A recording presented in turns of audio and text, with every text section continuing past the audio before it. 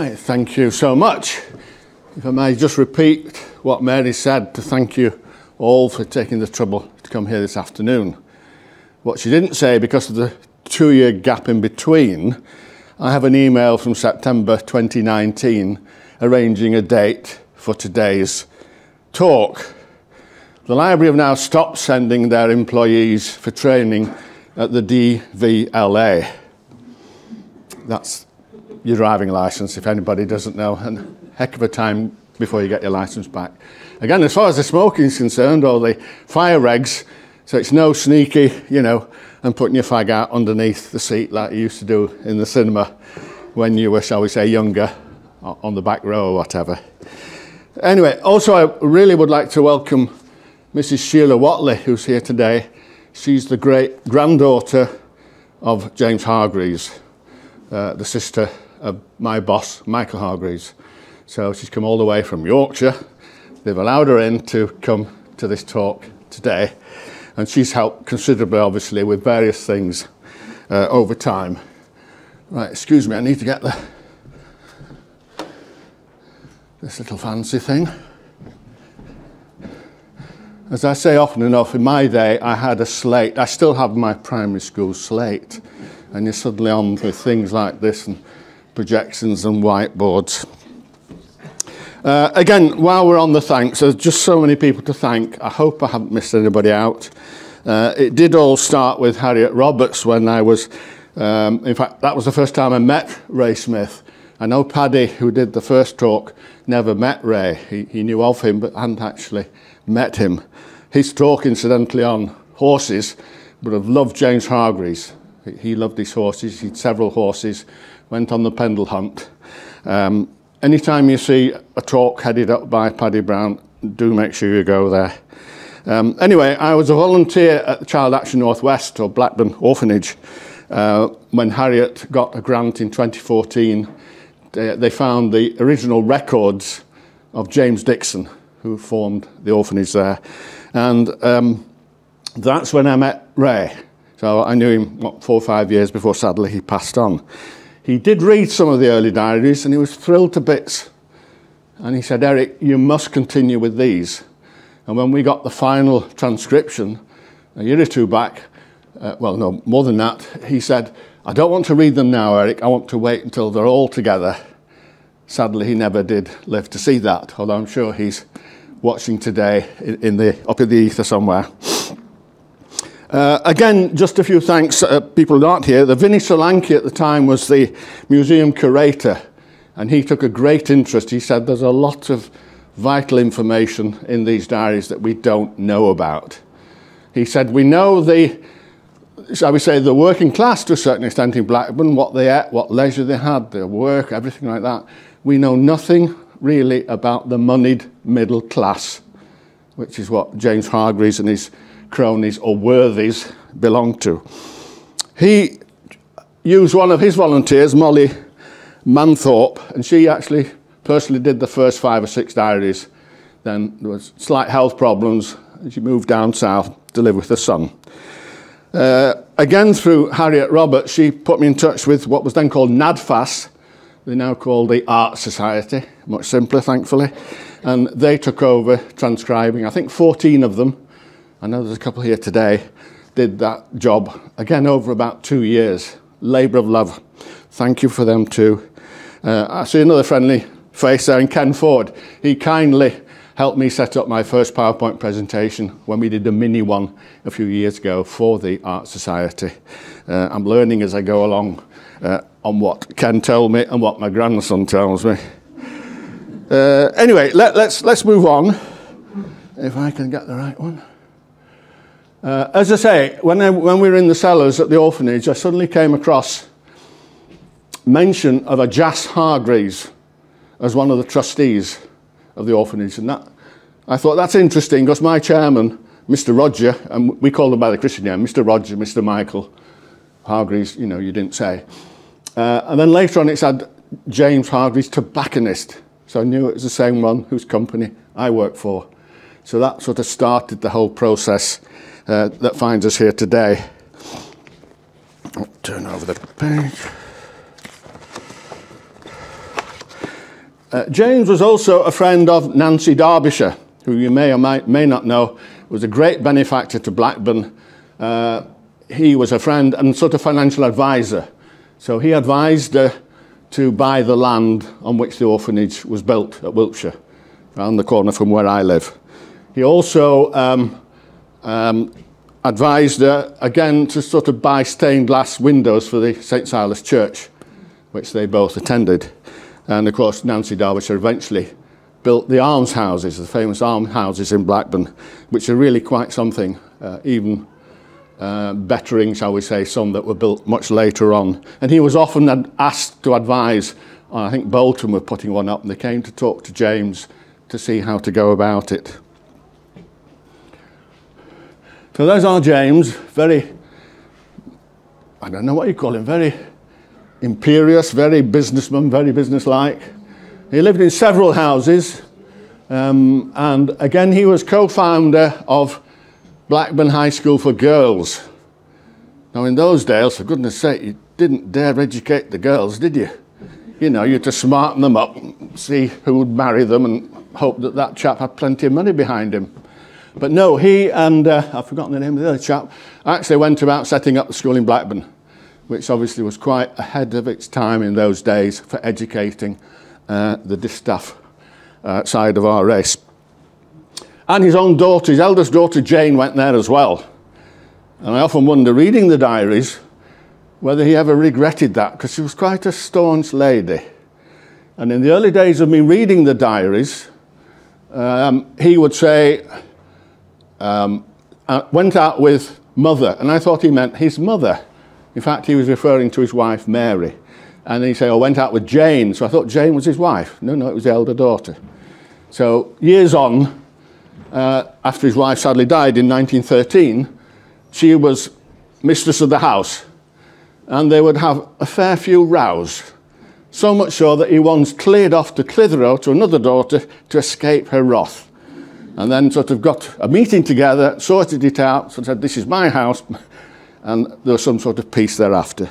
She was the last one to live at their fabulous house at Barcraft, incidentally.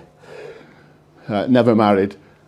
This one, we've lost a little bit on here. There were some sort of rings on there that Ken put. I don't know what's happened on that one. But that's the family that originated in Wood Plumpton, Preston.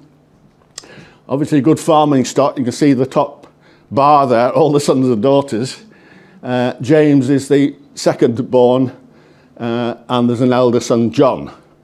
There appears to be some sort of friction between those two. I've never really found out exactly why. I think possibly James lent him money, because he was classed as an Italian warehouseman in Wallasey. And it seems he owes money. It's never specifically said, but I know that the nephew comes to visit James to sort of plead for his dad, and James sends him packing. And at one stage, he visits his brother John, and John says, for goodness sake, choose some paintings.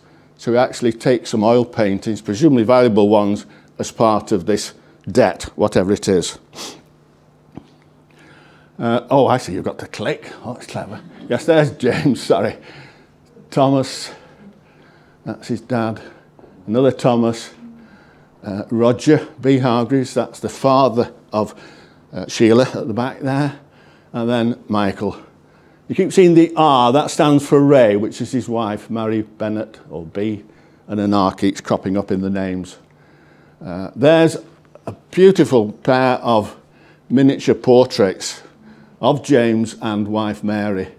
You don't see it quite so well in this light, but when you see them real, the quality of, say, the lace. Oh, sorry, I've gone that wrong there. Pressed the wrong button there. Oop. That's that one. Oh, there we are. The quality of the lace there, you ladies will probably know more about that. Very, very fine lace. It's really quite something. And he has some sort of collar or cravat there. The lady's name is called Fanny Way, who was a relatively famous miniature portrait painter of the time. His sons and daughters paid for those as a gift to him. Now this is when he, sorry, I'll just go back a wee bit. as to when he first started the diaries. The first diary we have is 1894. His company is well established. His three of his sons are in the business. Another one is training to be a solicitor. And he decides to do the grand tour with Cooks. Initially, I thought he went with his wife, Mary, but he didn't. He went on his own. So the very first, so that's when he starts the diaries, over a 25-year period. Sadly, we're 2 missing, but anyway. So I'll just read this first one. February the 5th, 1894. Started for London, en route for Switzerland, Italy, Egypt, Palestine, Greece. Not bad. It's not just your, where is it, Spain or wherever. Stayed at St. Pancras Hotel with Mr. Wilson and Messrs. Birtwistle, Senior and Junior. Went to theatre at night, a life of pleasure, which we all enjoyed very much. He was a keen theatre goer as well, and singing, music societies here in Blackburn and elsewhere. He would go to London, Manchester, wherever, and see a lot of plays and theatre. So that started the he was away for 8 weeks on his own. And in fact, he got quite emotional and sad on the day of his birthday. He'd got a card from his wife, and he actually puts in his diary, he wept thinking of her. So for a hard businessman, there's not an awful lot of, shall we say, emotion in the diary, which you wouldn't do in those days anyway. But every now and then there'd be this little bit that obviously got right to the core of how he loved Mary. But he said he wrote to her that day and felt better by the time he went to bed. So fellas, if you're missing your partner, your wife, or you've had a row, whatever, write a little note to her at the end of the day. Okay. So this is his first shop. Apparently, and Mr. Rogers told me this, it was almost a case of his dad saying one day, here you are, son, there's a nice new coat or jacket for you. Slipped a guinea in his top pocket. Away you go and make your way in the world. Obviously, all those sort of children, there was probably no room for him on the farm, or maybe he didn't want to work on the farm. So he went, I think, at first working for a tobacconist in Preston. And he found that as he went round the customers, there was often complaints about the quality of the pipe tobacco. Those days, it was more pipes and snuff than cigarettes. And he'd come and do a repeat order. Oh, that last lot of St. Bruno flake was rubbish. So that got him the idea. So he went up to places like Glasgow, Edinburgh, Newcastle, where Sinclair's and people like that mixed tobacco, pipe tobacco, and said, right, I'm going to set my own company up and I'm going to buy from you, but if I find the quality is below par, you pay for it to be returned and you replace it. And that's how he made his business. That's how he got his renown for the best quality pipe tobacco. Came to Blackburn and set up Higher Church Street. That's in the Times of 1862, 19th of July.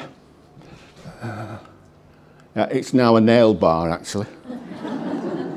But next door it says Smoker's World, and that's vaping stuff. So what he'd think of vaping, I don't know. That's the place now. You can possibly just next to Lloyd's Bank there, and that's Smoker's World. Now there, and I have it here somewhere. And Mr. Roger gave me that one day. He found out that I was sort of pretty interested in old stuff, and I was saving stuff that I found lying about the place. His son, obviously, Michael, was too busy running the business. So one day he said, you might like this, Eric. And it's James's little pocketbook, he calls it. And it starts on the 1st of November, 1883. And for a 2-week period, oh, hang on, that's the total, sorry. Let's get the weekly one.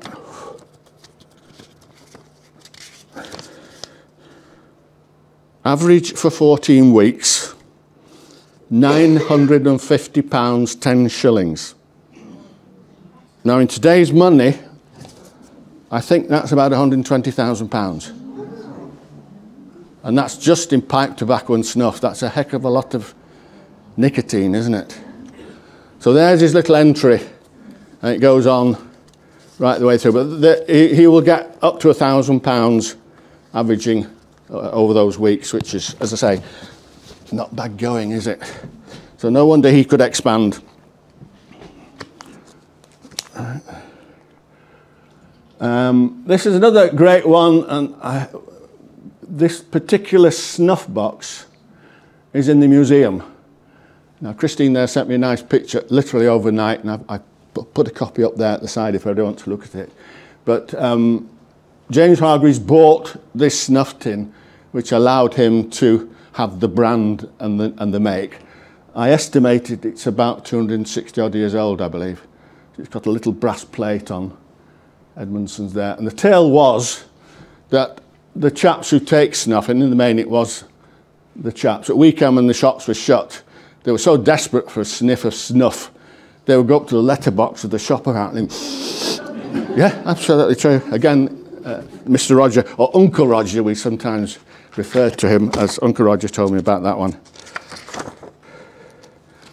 Right. Incidentally, my parents had a corner shop in Audley Lane, and we used to have to weigh out snuff in those days. Very delicate, half an ounce of snuff. The old codgers would come in on a Friday night on the way to the working men's club or the pub, and they'd say, "I want half an ounce of snuff, lad." And you had to be very careful weighing it out. It was quite fiddly, I can assure you. That's mentioned when he moved to number 36 William Street. That's when he really expanded. Very big shop. And in fact, they even named their own brand of cigarettes, number 36, because of the number of the street. So, but this is when he's really expanding. And this one, this is obviously the Boer War, 1900, he donates a pound of tobacco for each man as they set off for the Boer War. Then, as I say, it was mainly pipes, it was not cigarettes. Cigarettes really only came in, if I'm correct, and I know Stephen will correct me here, cigarettes only came in, I think, in World War I. They were more easy to deal with than a pipe when you're in the trenches, obviously. James, incidentally, didn't think that packets of cigarettes would catch on, because they sold them by weight, and that taxation was on the weight of the tobacco, which happened for quite a while, even into my time. Then in 1906, he then goes into a limited company. So he brings his, there's James, Barcroft, this is his last fabulous house he buys. William Ray, that's his son, Thomas, James, Mary, he's got his wife on, and then Jane, elder daughter. And I think he puts up or states there's £20,000 share issue, which again is one heck of an amount, believe you me. Doesn't mean you actually pay that out, but if you went in debt, you would have to pay up to that sum of £20,000 before you could go in. Interestingly, oh, my fat finger keeping on the wrong button. Oh. The signature of the accountants, oops, I'm all over the place here. There we are, is Waterworth's, and it's signed by Mr. Rudd. Now, any Blackburn people will know there's a firm, Waterworth's, Rudd and Hare. I think they just go as the name of Waterworth's now. They were our accountants right up to us being taken over. So, interesting document. It's about 40 pages. I only found that online about 2 weeks ago on the Palm and Harvey line. They're the ones that bought the company out. There's one of our shops. I'm not too sure. That's obviously the famous Booze one. Everybody knew the Booze and the Booze Cafe. That's one of the shops there. Not sure of that street. I need somebody to tell me what that street is. Now, apparently the bosses, James and the boss of Booth, used to walk down to, sorry? I thought somebody was saying the street name there. Used to walk down together in the morning, putting the world to right, and apparently they'd come and stand in front of the respective windows, check the display, and then went inside. And if I remember rightly, James liked his drink, whereas Mr. Booth was a teetotaler. So this is, as I say, goes on to the second shop. There's another one, which is King William Street. I said the one we talk about. The chap there, I'm almost certain, is a chap called Walt Wormsley. It's his stance. He sort of stood like this. And then they wore bowler hats, and the case he had is a sample case, and I've got one on the back there. And basically that would be, had little trays in, and you'd take sweeties round and offer them the shops, because they wouldn't quite know what, yes, the bars of chocolate, the ordinary sweets they would need to have a good sample first. And I know a company, I think it was in Liverpool, made toffee, I've just forgotten the name, like Highland toffee. And they had 3 sorts, the ordinary one, and they put butter and milk in it. It really was nice. They had a fruit and nut one, and they had a licorice one. So there used to be little boxes about that size of samples. And so you kept in with Frank on the trade counter because he'd give you these, because the reps didn't want to take them out anymore. Or travellers, as they were called then. So I'm pretty certain that Walt, that's a picture of Walt there, he and a chap called Bert Cockshut started together straight from school at age 16 and retired together at age 65. So how's that for loyalty? Now that's the Railway Road one going on the way to the Boulevard. Again, if you look, fantastic displays of maybe forbidden narcotics these days. Right. This again is taken in the shop. A lady got in touch via Mary here, who said my grandfather, I think it was a director of Hargreaves. Roberts, that's right. Now, there's the name there, John Gibson. His son was also in the business as well. When I first joined, John Gibson was just retiring as buyer, and Mike Watson followed him. And the other chap is Roberts, I think. Now, who the other director is at the back there, climbing on the ladder, it's almost like a ghostly apparition. But it is, oh, the name is there, sorry, it is Lane, I think it is.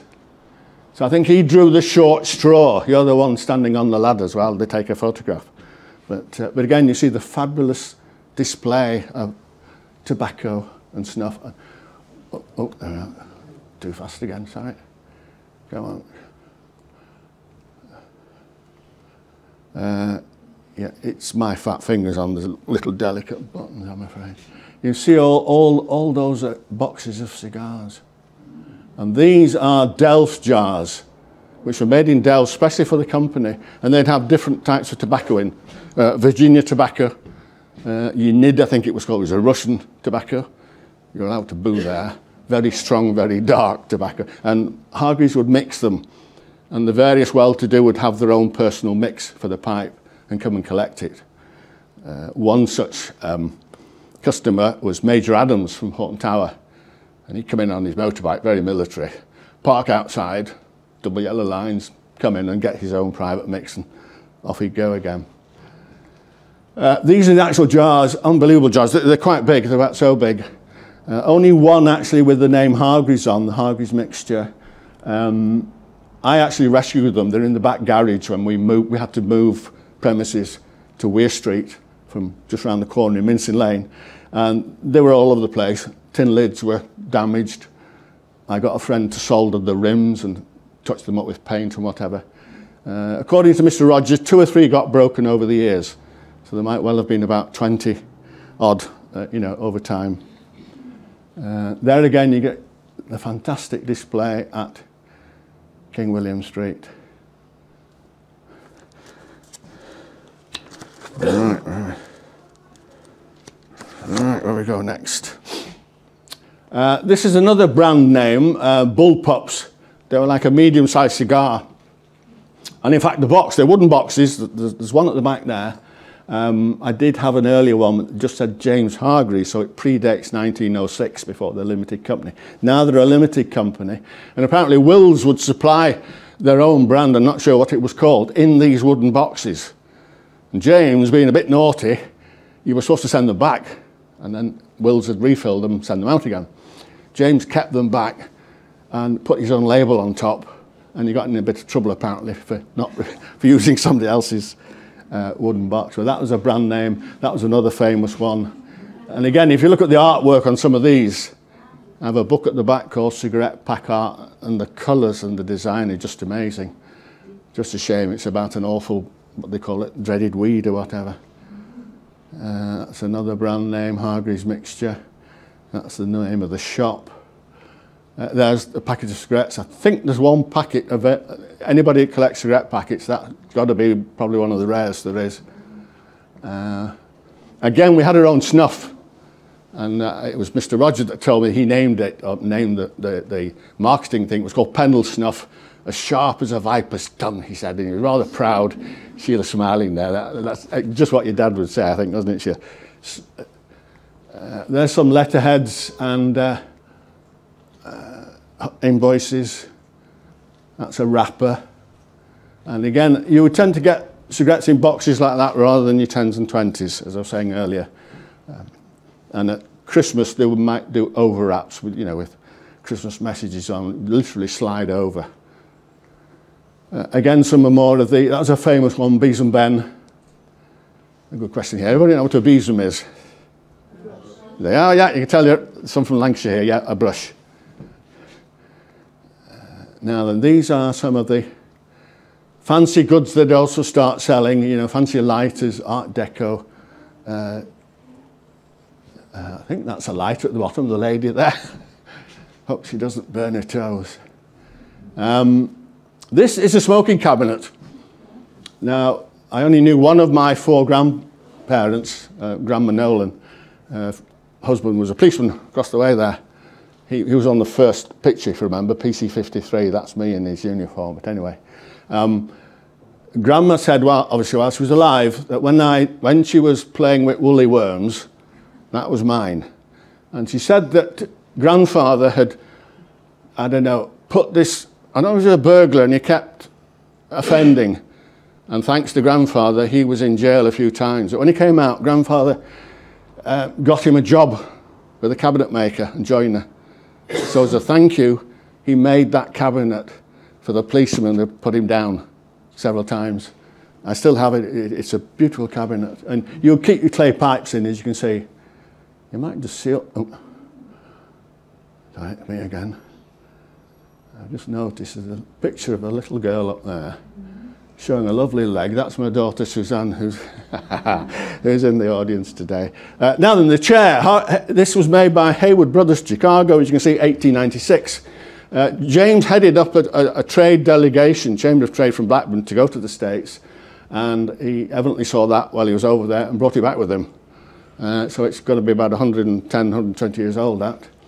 When we were taking over, thankfully the Preston lot didn't want the chair, so I inherited it. It's in my dining room at home. It's a great big heavy thing, and you can swing back and feel like a sheriff, really well made oak. I've actually had to replace the moquette, I think they call it. It was totally worn away when I got it. But fortunately, Mother just recovered her settee, and the old red moquette said, don't throw that away. And I still have another piece, and I took every brass furniture stud out, one by one, and they're all brass. Clean them all up individually, put them in my drill and put some wire wool on it. So it really does look fine. This was his house on, we've missed, hang on. Oh, that one's come on first, right. Barcroft was his last house, which was owned by the town clerk of Blackburn, who moved to Leeds just before the end of 1 year, and he heard about it over Christmas, went to see it and bought it. I've just forgotten, maybe one of the Art Society, correct? I think he bought it something like £1,200 plus £60 for the billiard table. Beautiful big house, still there, been extended. He was very proud of it, the rhododendrons, his garden, he had a tennis court, and his cronies would come, Doctors Aitken and Bannister, we'll hear about them a little bit later, would come and obviously play a game of billiards, have a good glass of port, and obviously a good cigar as well. So life was good. This is actually his previous house on Prestonby Road.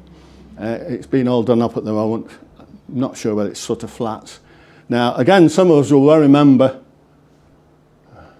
I'm firing all over the place here. Round the side used to be the office where you went in to take your driving test. And you might remember that. And when he bought Barcroft, he was stuck with this and didn't know what to do. And he said to his wife, well, all the carpets fit and a lot of the furniture fit. It's a shame to, uproot them and put them in Barcroft. Tell you what, we'll leave most of the stuff in Mayfield, and you go to Waring in Gillows in Manchester with Jane and buy some new stuff for Barcroft, and I'll let my son buy that. I think it was Thomas. but he's not struggling, but he paid him £600 to help him get a mortgage. And then he thought he'd better give the other son a bit of money as well, and he's not showing preference. So he gave the other son £500. So his son carried on living in Mayfield. He had apparently excellent collection of paintings. I know there's a gentleman here, Brian Healy, told me, yes, they're pretty good paintings, those, Eric. Pretty good artists. And he loaned them for Liverpool Art Gallery. I'm not sure, there might well be one or two here in Blackburn in the museum. Sadly, they haven't got a full list of what they've got and where they came from, so there might well be some of his paintings here in Blackburn still. He was a member of the District Club. That was politically affiliated. You might know that the full title of the Conservative Party is Conservative and Unionist.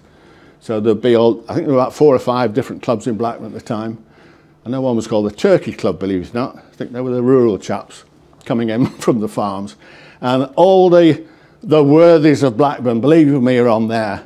And in their centenary year, they hired the cartoonist Mel from London, from the London Gazette, to come up and do pen portraits of all the members.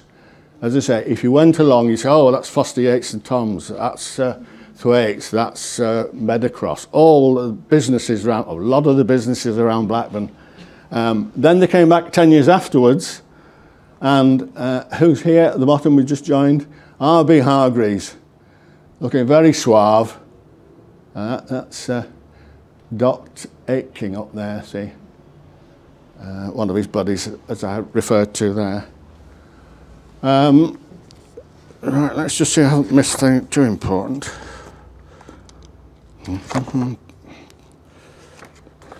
Then his wife sadly died in 1913. At one stage, Sheila brought, or Michael sadly died shortly after delivering the diaries to me. But then his sister said, it's all right, Eric, Michael told me, you've got the diaries, and let me have them. You can do what you want with them, basically, curate them. But we were 5 short at that time, covering this 25-year period. However, Sheila found 3 more, and I was pleased, if that's the right word, because one filled in the war years, 1418, and the 13, 13 was missing, that's right, because his wife had died in that one, so we didn't know, we didn't have the diary at that stage of the year his wife had died. The following year he says, you know, anniversary of my dear wife, but fortunately that diary turned up. And then he had been a little bit ailing, and his doctor friends would keep coming. Sorry, that's the wrong one, that's the starting one. He was a very meticulous chap, was James, and this is 1918, and he's been ill and a bit off colour for a while, and Monday the 11th, I'll read, pay gas bill. So he probably booked that in, you know, at the start of the quarter. Pay telephone bill, pay coal bill, whatever. Had a better night. Armistice with Germany signed, and hostilities have ceased from 11 a.m. this morning. How momentous is that? An actual chap living on the day, having heard that, not sure it was wireless or whatever. And his writing's still very legible, very easy to read. Doctors Bannister and Aitken, these boozing buddies of his, came today and consulted about my illness and agreed that there were no serious symptoms that could not be rectified with care and strict diet. That's his last entry. He dies 18 days later. There's no more. So he definitely took a turn for the worse. But I think that's almost not a fitting end, but a very momentous entry in more ways than one. His will, when probate was granted, was £83,356, 16 shillings. Now, he trained a son up to be a solicitor, so believe me, if you read the diaries, There's all sorts of shares that go into trust and various other things.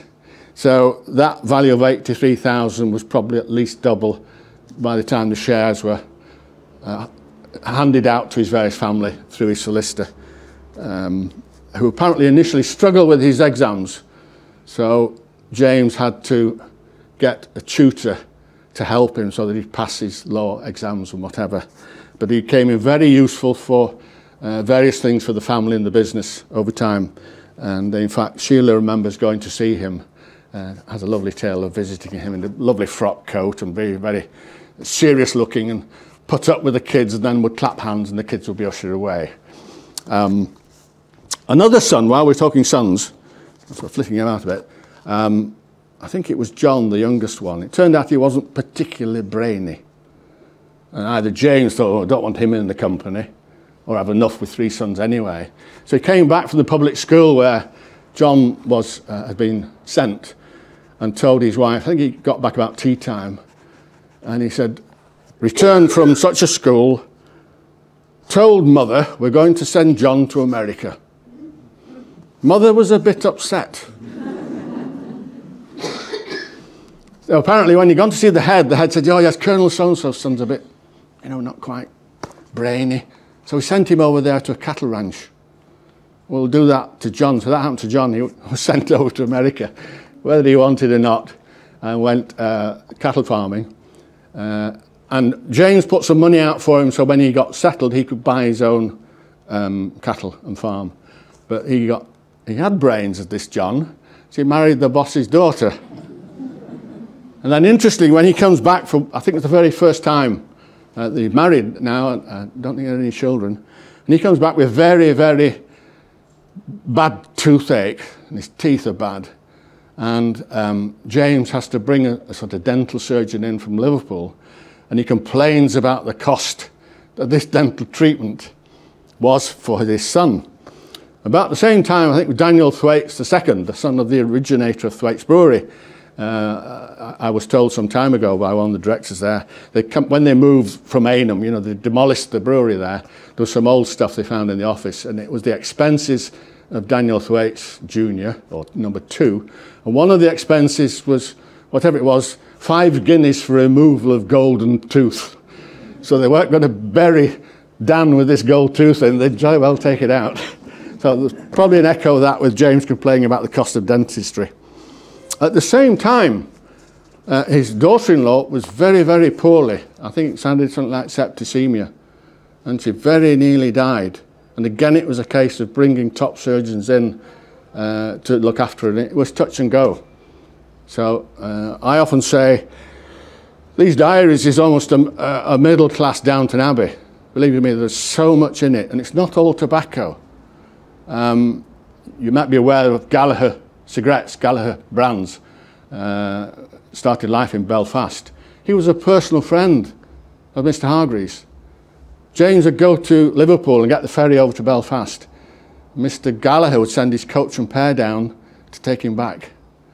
That's the level of society he's meeting at the time. And one of the diaries, he's saying he went down to London to meet Mr. Franco. Crikey, that's Hunters and Franco, the biggest cigar importers then in the UK. Unbelievable, unbelievable. Another entry says, went out with Mr. Nuttall, he's bought an automobile, motorcar. Following page, it's Mr. Nuttall of Matthew Brown Brewery. Name dropping, it's just, again, we're back to the worthies of Blackburn, all these businessmen, wealthy businessmen. Blackburn, I don't think, was very much more busy. Forget today, at the time, Blackburn was never more wealthy and profitable. A lot of mainly Irish people coming in for the mills and the work and this, that and the other, railways, canals. And of course they wanted their snuff and the cigarettes, chewing tobacco, the lot. Probate, sorry, going back to the will, probate's granted to William Ray, Thomas James and Robert Hargreaves. Again, I think we should have, get back to the script, Eric. When his wife died, for some reason, he'd heard about this Anglo-Saxon cross that was preserved inside a church in the 11th century. I think it was over in Bolton. And he went to see the minister, the vicar there, and he liked it so much, he said, am I all right to copy that? So he went back with a sculptor. It's a fantastic cross there. And that was what he had designed for Mary at St Leonard's, Balderstone. I mean, that is quite something, isn't it? You know, you've got your Taj Mahal for your wife, but, you know, for a businessman, obviously the names are on the bottom there of Mary himself, and daughter Jane ends up there as well. But I've been and seen it, and it's wow, you know, not a cheap headstone. They eventually moved to Mincing Lane. It was the old Central Bingo. You wouldn't be able to park outside now, would you, on Mincing Lane and whatever street this is. There's the fleet of cars. I hadn't joined at that stage. That's Michael Hargreaves. Pretty certain that's Derek Renshaw. I think that's Bert Cockshut. I think that's Walt. I'm not sure that Eric Baron's on there as well, the warehouse manager, but as I say, it's the old bingo hall. They eventually moved out, cinema, then we moved out, they turned it into a bingo hall, and we moved round the corner in Weir Street. We're back to those again. Oh, this fella, right. That's when my hair was a different colour. As I say, it was me that sort of saw all these things all over the place, and I collected, oh, we've got to save these, we've got to preserve these. There's ashtrays, there's snuff boxes, there's scales, a bit like snuff scales at the top there. And I actually built a very small boardroom. I built the shelf all around the top to put those on. And the Northern Daily Telegraph, or Lancashire Telegraph as they were then, I think, came and did an article, so I had to sit there. And at the back, there's a little guillotine. That was for cutting the twist. Twist tobacco came like a coiled tarred rope almost. You know, you squeezed it, you got the tar on your fingers. Smelt delicious, smelt delicious. And the old boys would slice it with a tobacco knife. And you could tell a chap who smoked tobacco, his thumb would be lacerated all the way down here, where he'd be clipping with this special little sharp knife, a bit like a tackler's knife. Right. This was again for publicity. Three of the directors: Michael Hargreaves, MD, Don Martin. No tell here. Normally, most of the directors were family. Don Martin there and myself were non-family, so we were allowed in. We were the last two directors. I think I've worked out I'm the 16th after James himself.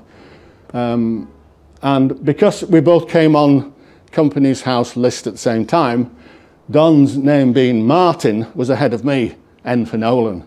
So I'm claiming, you know, absolutely the last one. Sadly, Don died last year. But we kept in touch, and in fact his wife Jennifer's come over from Lytham today to hear a bit about the history of the company that Don kept us on the straight and narrow monetary wise. And believe you me, when you start talking about tobacco and the cost of tobacco is unbelievable because of the taxation, obviously. And at one stage, Philip Morris wanted to come into the country properly, and they would compete against Wills and Players, Rothmans, people like that. So they came and they wanted the directors to sign as indemnity if ever we defaulted on a cheque. Now, normally the chairman could sign the cheques just in his name. If he was away or urgent, either 2 out of the 3 of us here could sign the cheques. And very occasionally I had to sign them. I normally wouldn't need to. But if Don was on holiday and Michael away, I would have to. And it frightened the life out of me when I was signing a cheque for God knows how many £1,000 to the Inland Revenue. So when Roger heard that, you know, we personally were to become liable if ever a cheque bounced, he absolutely bristled. He said, this company has never bounced a cheque yet, and it never will. And he refused. So Philip Morris had to come back begging and say, all right, we'll let you off. You know, my word is my bond. Don't need to write anything down. If I say I'll pay you, I'll pay you. And that was Mr. Roger. I'm sure that was Mr. James Hargreaves as well. So there we are. The other guy is Mike Watson. Mike was the buyer who sort of got a complete, much better, easier system of ordering. They bought a company called Cowell Brothers, so that's when the confectionery side came in. All your sweets and lollies and God knows what, aniseed balls. This is an interesting one, that an old Wordens, they were still going in Blackburn up there, Wordens Tobacconists. That's, shall we say, the old shops that would be. And the little old one here, which in fact is my mum and dad's little corner shop in Audley Lane. And this side window was interesting. You never put anything in that because players would pay you to do a static display. They put dummy packs in and smoke players please, and they'd pay you a little bit of money. So you actually only put your toffees and whatever in that window. So that's Audley Lane, and in fact, yes, I found just one invoice to Mrs. Nolan from James Hargreaves. When I went for my job interview, my company Fieldings, Neville's, had gone bust. I was the bookkeeper cashier, but there's no connection there. When I went for the interview, he said, you know, did you buy from Hargreaves? Well, we didn't. We bought from two of the smaller wholesalers in Blackburn, John Smith and Mercer's up on Aynham. So I had to sorry, you know, we didn't use Hargreaves, but I still got the job. This is a bit we mentioned earlier about the value of tobacco. Of course, it was a good one for break-ins at tobacco shops. There's one on the left there. We're not quite sure whose shop it was, but we certainly know who the fellow that found it all. PC Nolan, PC 53. Worked across the road there. Where are we? Over there, sorry. So he sorted this lot out. He discovered the broken door at the back. And then another one, which actually is from Hargreaves' shop in Church Street, the original shop. But look at the last bit. The offence was clearly proved against the prisoner by a youth named Gibson. The bench ordered the prisoner to be whipped and then discharged.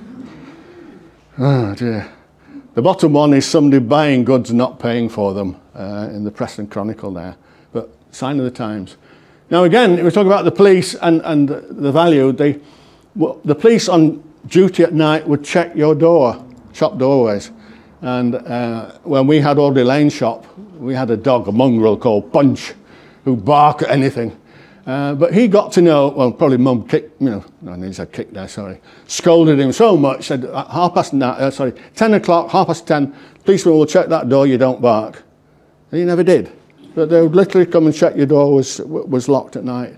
That is Williams, who at the end of the arcade, Lord Street end, I think it is, yeah. And in fact, when he closed down, I got his clock, so there's a Ritzler clock in the back there. Similar style to what the Rialto had. Anybody remember the Rialto cinema? And it didn't have letters 1 to 12, it had R-I-A. And there's a boy that impressed me that Rialto cinema went around the clock. But anyway, I've got a similar one there advertising Ritzler, which was your hand-rolling papers. Anyway, so we moved from Mincing Lane round the corner to an old mill. Checking the time here. Which originally had been making jacquard looms. And then prior to that, they made carriages apparently. Outside my office, so my office is there. There was like a big trapdoor outside, and like, was it Morris Motors made the cars upstairs and they came down on a ramp. The carriages did the same apparently. So we moved in there. Oh, that's the fellow again. But I'm showing this only because that's actually Mr. James Hargreaves' desk. And it had a shelf underneath that came out like this, a bit like computer things these days, but we're back in, what, 1970. And apparently that was to count the money. James Hargreaves would count his takings on that tray. Again, Mr. Rogers told me that.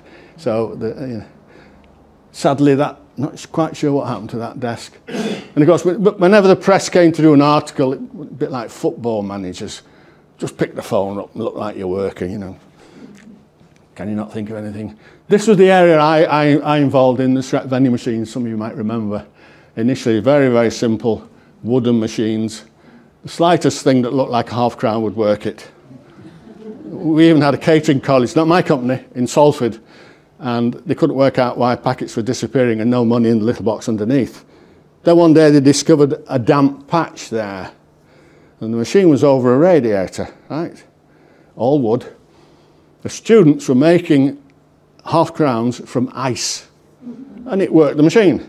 And then over time and the heat, they melted away, so the evidence melted away. Then we went on the more sophisticated stuff, and of course, German stuff, big solid Wurlitzers, 36 columns, my goodness, right?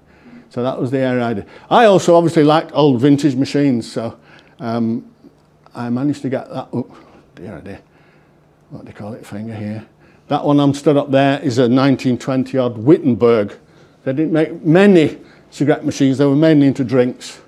So I rescued that, and then there's some little wood ones there, which would work off a penny or sixpence. Vending basically came in sort of after the war. Shops would have them attached to sort of the gate in front of the main shop door, so that people could still get the cigarettes at night during closing time. Then they got vandalised a lot, so they sort of went indoors, and there'd be an operated service. So we at Site and Cellar would install a machine, fill it, and pay a commission to the site owner. So I've still got about a dozen vintage cigarette machines working up. And there was a column here, I remember, I think it was tuppence, and we couldn't work out what on earth tuppence was for. Normally it was sixpence and a shilling in those days. And again, Mr. Rogers said, Eric, it's boxes of matches. There was a column for selling matches at tuppence. So we solved that mystery. Again, during the time, getting a lot of competition from cash and carry. Taxation had altered, so you could sell cigarettes at whatever price you wanted. Corner shops were undercutting them. As I say, cash and carry is a lot. We were looking at diversification. We looked at health pill firm, decorators, a stationery firm, Betty French, I think it was. Anyway, they discovered the wholesale lot. There was a company in Manchester making these brands, not for Manchester United and the red and everything. No, it was for the United Arab Emirates. So 2 or 3 of us companies bought that company and produced our own brand, so we could then control the price of it. And in my vending world, we did the same with a brand called Markfield. So we produced our own brand so we could sell it and compete. The general trade were not too pleased, and certainly the manufacturers. So that's that. And that's a photo shoot from Eric Barron, who was a warehouse manager. And of course, they wanted some glamour. So they'd come and get my girls, who are basically young ladies going out filling machines. It was sort of a 3-quarter day job. So there's Chris Willis, Geraldine Eccles, and Hazel Ross, smiling at the camera there. Sadly, the company was taken over in 1984. Palmer and Harvey took us over, a similar national company in distribution of tobacco and sweets. They went bust, I think, about 4 or 5 years ago, sadly. But the Hargreaves company was still on their books until about 4 or 5 years before they went bust. They just kept the name there, but obviously it was a non-trading company. So, you know, the end of a story. All started from those diaries. You know, what sort of man was he? An avid businessman. He worked hard. I know when Roger first started, he was sent to work for a similar firm in Bolton, and he was working practically 8 till 8. And then when he earned his spurs, then he was allowed to come to Blackburn and join the business. Again, that went down through the generations. And I remember, I think I'm right, Mr. Roger played rugby for Blackburn Rugby Club, yes. Sheila's nodding. And he got time off on a Saturday afternoon to play his game. As soon as he showered, he had to go back in the shop, because they'd stay up until about 6 or 8 o'clock at night on a Saturday. When he came to his father's deathbed, first thing his father said, Thomas, who's looking after its shop? So that's the era, you know. Now. But he was wonderful in his, I think a lot about mill owners, you might call them. Yes, they made money, but they would often want to put some of that money back into the community. James Hargreaves was something like that. He's selling his Hunter horses for £50 to the army for World War I, and checking horses, telling his sons off, come on, sell one of your horses to the army. You know, they need the horses for the fight. So that was the sort of man he was, and loved the theatre. As I say, right down, they would lend Blackburn Drama Club, at the time a member of, a free van to move our scenery, and to be a company patron. So that went right the way down as well.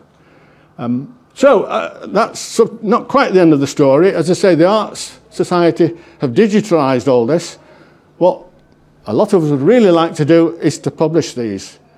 Literally, and there is so much in it, as I said, and not just about tobacco. Whether we go there or not, I'm certainly going to apply for grants. We have printed out at the back, available, a few copies of the preface that I wrote for these diaries, an actual a foreword from Sheila Watley, and then notes for the readers from Ian Holland, who sort of with me, the two of us, sorted out the transcription. So if you want to pick any of those up, they're very interesting as well. Certainly Ian's notes at the end, you're very professional level as far as Blackburn in those times and what's happening in the world. But as I say, we would like to see if we could print these diaries, or even have another series, like Downton Abbey, James Hargreaves series on TV. I'm still looking at that. I have a BBC producer who's nibbling a bit, but there we are.